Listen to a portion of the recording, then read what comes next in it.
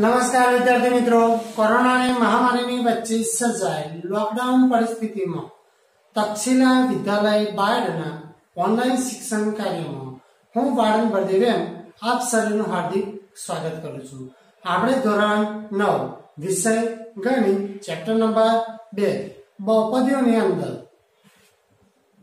उदाहरण नंबर 21 एना विषे अभ्यास करीशुं अने एने लगता કેટલાક દાખલા વિશે આપણે ચર્ચા કરીશું। તો જુઓ મિત્રો, ઉદાહરણ નંબર 21 આપેલું છે કે અહીંયા અવયવો પાડવાના છે, તમે યોગ્ય નિત્યસમનો ઉપયોગ કરી શકો છો।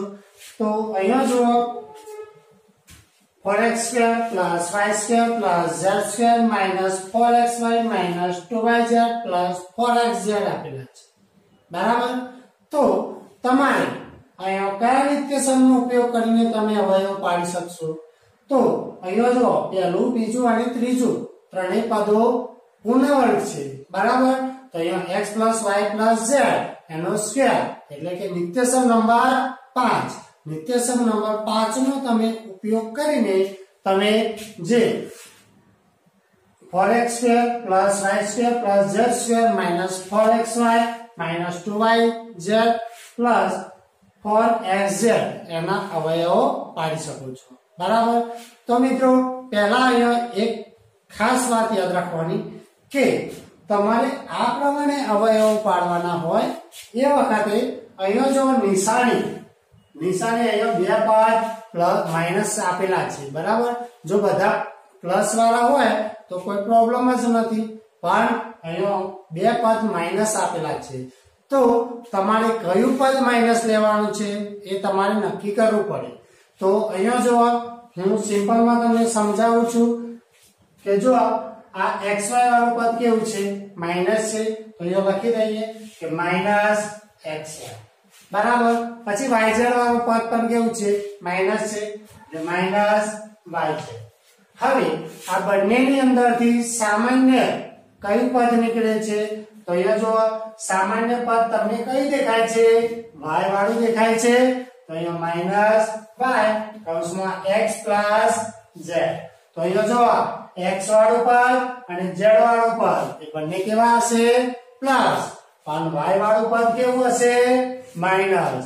आ वात खास ध्यान राखवानी के जो चिन्ह ए माइनस आपेला होय ए समय तमारे खास ध्यान राखवानुं के तमारे कयुं पद माइनस लेवानुं छे, बराबर।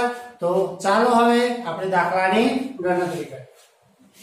तो अहींया तमने खबर छे कयुं पद माइनस आवे छे, y वाळुं पद।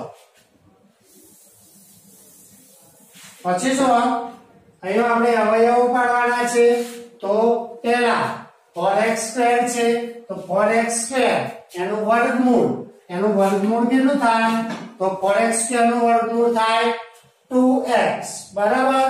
तो यहाँ लखी दईए तो 2x एनो स्क्वेर એટલે કે પ્રથમ પદનો વર્ગ પ્લસ, જો અહીંયા પ્લસ ની નિશાની છે એટલે પ્લસ મૂકી દઈએ, કારણ કે સૂત્રની અંદર તો પ્લસ ની જ છે। પછી જોઈએ કે આપણને ખબર જ છે y વાળું પદ તો માઈનસ આવતું હતું, તો અહીંયા જો y² અહીંયા y² નું વર્ગમૂળ કેટલું થાય, y एनो स्क्वेर કરી દઈએ, પણ આ પદ તો કેવું લેવાનું છે આપણે, માઈનસ, એટલે આપણે માઈનસ લખી દેવાના, બરાબર। પ્લસ z વાળું પદ તો પ્લસ જ છે, તો આપણે z² એનું વર્ગમૂળ કેટલું થાય, z, અહીંયા એનો સ્ક્વેર કરવાનો છે, બરાબર। પછી જો +2 એ આપણે ઓલરેડી સૂત્રની અંદર પ્લસ જ મૂકીએ છીએ। પછી x वाळुं पद कयुं हतुं, 2x हतुं, તેને મૂકી દઈએ કે +2x છે એટલે 2x જ। પછી xy છે એટલે y ના સ્થાને -y છે, એ -y મૂકી દઈએ। પછી જોઈએ કે +2yz છે, તો 2y ના સ્થાને -y છે અને z ના સ્થાને કેટલા છે, z જ છે, तो यहाँ z लखी दईए। પછી प्लस 2zx, z ના સ્થાને z છે એટલે z લખવાના, x ના સ્થાને કેટલા છે 2x, એટલે 2x લખી દઈએ. પછી જો અહીંયા તમારો જે પદ મુખ્ય છે સાચા છે કે ખોટા એ તમારે ચકાસણી કરી લેવાની. અહીંયા જો 2 ગુણ્યા 2x કેટલા થાય? 4x થાય. 4x પણ કેવા પ્લસ એનો ગુણાકાર માઈનસ y જોડે કરીએ એટલે માઈનસ 4xy થવા જોઈએ. અહીંયા પણ માઈનસ 4xy થવા જોઈએ તો જ આપણું પદ સાચું. પછી પ્લસ 2yz y ના સ્થાને માઈનસ y છે, z ના સ્થાને z છે તો અહીંયા પ્લસ ગુણ્યા માઈનસ માઈનસ 2 ગુણ્યા y 2y કેવા માઈનસ બરાબર માઈનસ 2y નો ગુણાકાર પ્લસ z કરીએ એટલે માઈનસ 2yz.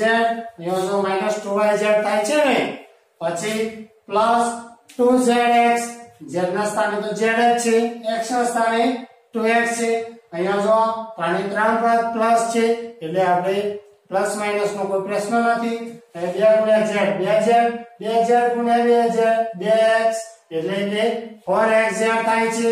અહીંયા 4xz મળી જાય છે બરાબર. તો આ પ્રમાણે તમે આને પદ ગોઠવી શકો. હવે જોઈએ તો અહીંયા જો આપણને ખબર જ છે કે આ પ્રમાણે વિસ્તરણ આપેલું હોય તો એનું સૂત્ર કયું થાય છે? પ્રથમ પદ પછી બીજું પદ કેવું છે? માઈનસ છે. અહીંયા એનું સાદું રૂપ જો પ્લસ ગુણ્યા માઈનસ શું થાય? માઈનસ થાય. માઈનસ y છે અને ત્રીજું પદ z છે. z વાળું પદ કેવું છે? પ્લસ એટલે આપણે z પ્લસ મૂકી દઈએ એનો સ્ક્વેર કરી દેવાનો બરાબર. આ થઈ ગયા અવયવો. એકદમ સિમ્પલ છે મિત્રો. ફક્ત તમારે ધ્યાન પદ ગોઠવતી વખતે જ રાખવાનું છે.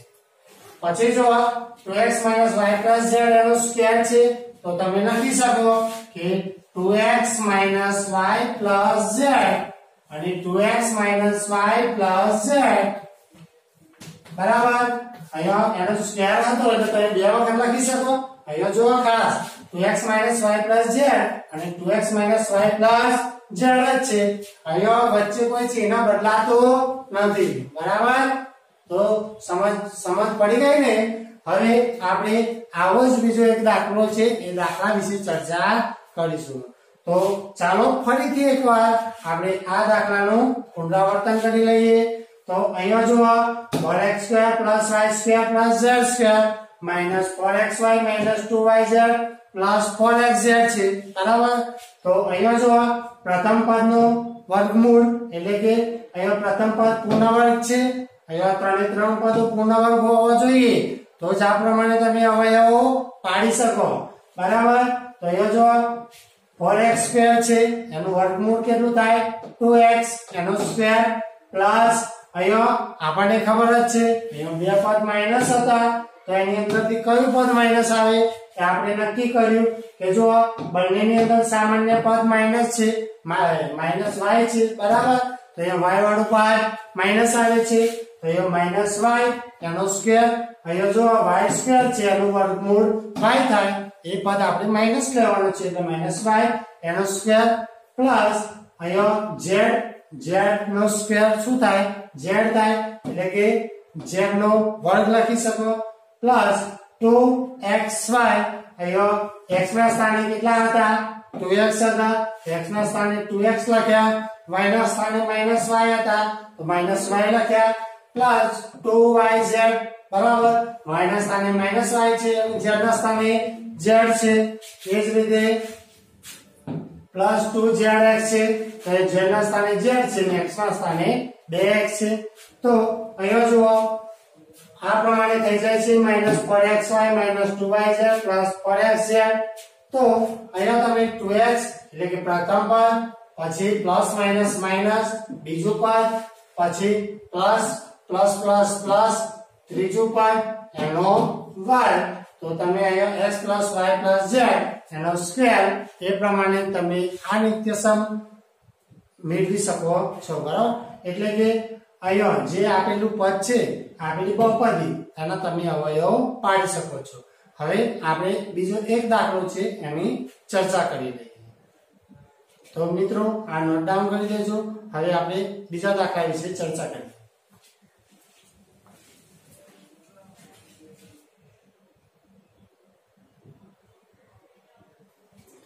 હવે જો મિત્રો આપણે પ્રશ્ન નંબર 5 ની અંદર જે પહેલો દાખલો આપેલો છે અવયવો પાડો એના વિશે ચર્ચા કરીશું. તો ચાલો મિત્રો હવે દાખલાની ગણતરી કરીએ. તો અહીંયા જો આપણે આગળ ઉદાહરણ જોઈ ગયા છીએ. અહીંયા જો x + y + z એનો સ્ક્વેર છે. એ જ પ્રમાણે આ જે બહુપદી આપેલી છે એના અવયવો મેળવવાના છે.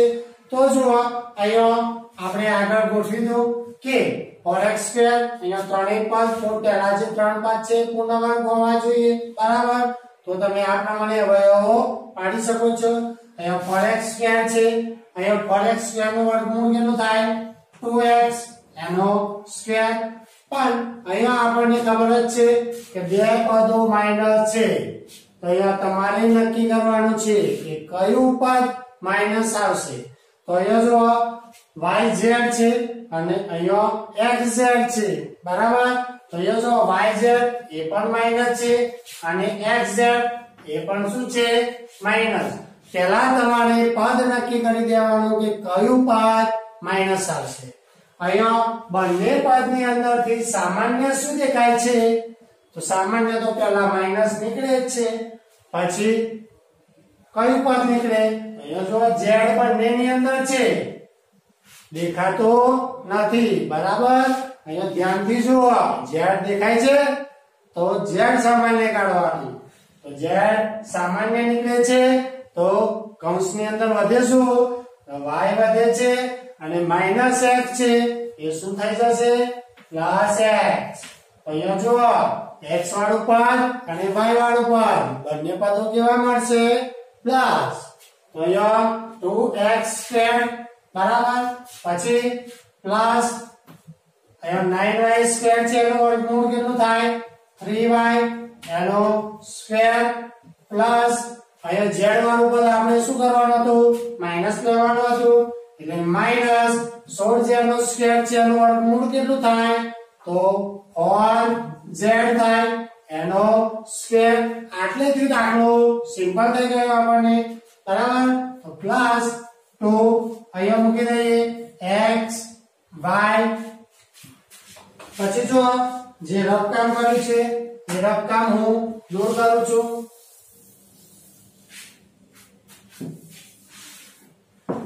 x y plus 2y z plus 2zx.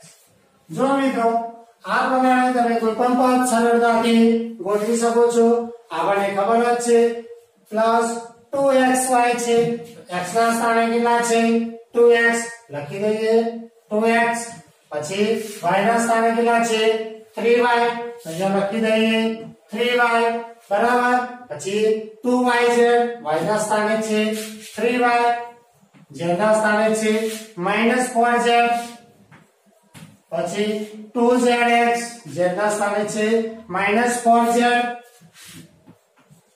અને x ના સ્થાને છે 2x. તો મિત્રો આ પ્રમાણે તમે પદની સરળતાથી ગોઠવણ કરી શકો છો. પછી જોઈએ કે અહીંયા જો 2x² છે તો અહીંયા આપણને ખબર જ છે x + y + z એનો સ્ક્વેર કરી દેવાનું. અહીંયા ખાસ પદ ગોઠવતી વખતે ચેક કરી લેવાનું છે કે અહીંયા જો 2 × 2 4 થાય. અહીંયા નિશાની 3 3 પ્લસ છે એટલે પ્લસ ગુણ્યા પ્લસ પ્લસ પ્લસ ગુણ્યા પ્લસ પ્લસ નિશાની પ્લસ ની જ આવશે. 2 × 2 4 4 × 3 12 xy એ પ્લસ 12xy થાય છે. આ ખાસ ધ્યાન રાખવાનું. પછી પ્લસ yz y ના સ્થાને છે 3y. અહીંયા જો પેલા પ્લસ ગુણ્યા પ્લસ પ્લસ પ્લસ ગુણ્યા માઈનસ માઈનસ, બરાબર. 2 × 3 6 6 × 4 24 y × z yz અહીંયા 24yz થાય છે, માઈનસ થાય છે. તો આપણું પદની જે ગોઠવણ કરી છે એ સત્ય છે, બરાબર. હવે જોઈએ અહીંયા જો પ્લસ ગુણ્યા પેલા ચિહ્નનો ગુણાકાર કરી લેવાનો. પ્લસ ગુણ્યા માઈનસ માઈનસ માઈનસ ગુણ્યા પ્લસ માઈનસ. અહીંયા શું થાય છે માઈનસ, પછી 6 ગુણ્યા ગુણાકાર કરી દઈએ, 2 ગુણ્યા 4 8 8 ગુણ્યા 2 16, પછી z ગુણ્યા x zx અથવા તો xz પણ તમે લખી શકો છો, બરાબર। અહીંયા માઈનસ 16xz આવે છે તો આપણે જે પદની ગોઠવણ છે બિલકુલ સાચી છે। હવે જો અહીંયા પ્રથમ પદ કેવું છે 2x, પછી બીજું પદ પ્લસ 3y, પછી ત્રીજું પદ માઈનસ 4z એનો સ્ક્વેર। આ પ્રમાણે તમે જે નિત્યસમ છે આ પ્રમાણે તમે અવયવ પાડી શકો છો, બરાબર। હવે જોઈએ જો 2x 3y 4z એનો સ્ક્વેર છે તો તમે બે વખત લખી શકો કે 2x 3y 4z અને 2x 3y 4z, બરાબર। તો આપણો જવાબ આવી ગયો। તો જો મિત્રો આ પ્રમાણે જો તમને ગમે કોઈ પણ દાખલો આપેલો હોય તો તમે સરળતાથી એની ગણતરી કરી શકો છો। તો આ વિડિયો જોજો અને જો ના સમજાય તો એકવાર પુશ કરીને જોઈ લેજો જેથી તમને અવયવો પાડવામાં સરળતા રહે। તો મિત્રો થેન્ક યુ। આપણે આગળના લેક્ચરની અંદર બીજા અન્ય દાખલાઓ વિશે ચર્ચા કરીશું। થેન્ક યુ વિદ્યાર્થી મિત્રો।